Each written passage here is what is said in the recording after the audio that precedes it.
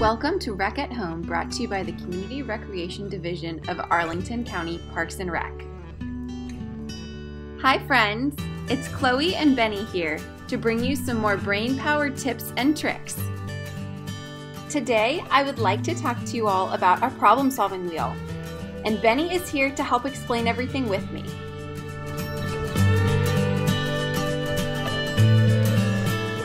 The problem-solving wheel has 5 great tools that you can use when you're having a problem with somebody else. Those tools are ignoring, telling them to stop, walking away and taking a break, apologizing, or talking it out.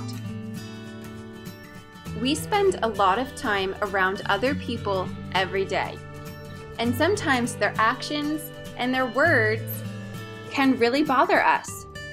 One of the best ways to handle a situation when someone is bothering you is to ignore it.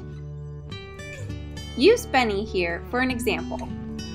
Benny right now is ignoring his friend Lammy because Lammy was really bothering him when Benny needed to focus. The best thing for Benny to do was to turn away and focus on what he was supposed to. This allowed him to finish his work and didn't cause any sort of confrontation or issue with Lammy or fellow friends. Another great tool to use if somebody is bothering you is to tell them to stop. You want to use your voice to communicate to somebody that what they're doing is bothering you. Benny is great at using his voice to tell his friends when they're doing something that's bothering him. Earlier today, his friend Reindeer, who's sitting next to him in the photo, stole one of Benny's dog treats. It really hurt his feelings, and he asked Reindeer not to do it again. He used his voice, communicated how he was feeling, and set a boundary. When a problem has put a lot of stress on you and you don't know what to do, sometimes the best thing to do is to walk away and take a break. Everybody needs a break every once in a while, and taking that moment can help clear your head and give you the time and space to make the best decision for you. Benny is a professional when it comes to taking breaks. He even sometimes takes a nap to rejuvenate his energy and get ready to solve the problem.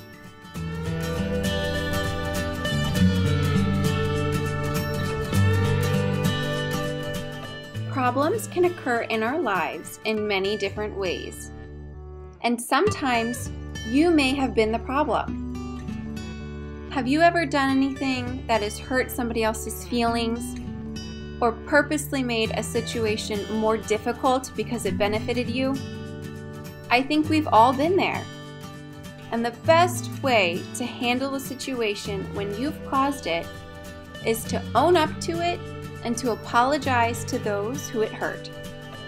A great way to apologize starts off by saying you're sorry.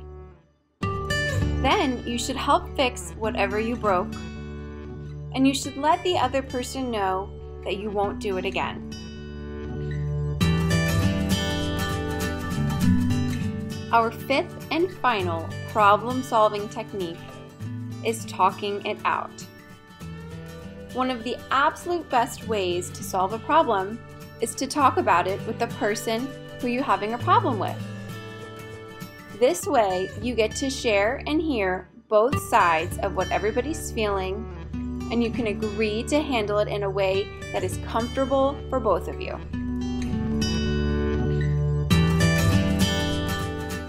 I believe that everybody is now a problem-solving expert. Feel free to share this problem-solving wheel with your friends and family and impress them with your amazing skills. Thank you so much for watching this video, and we hope to see you soon. Bye!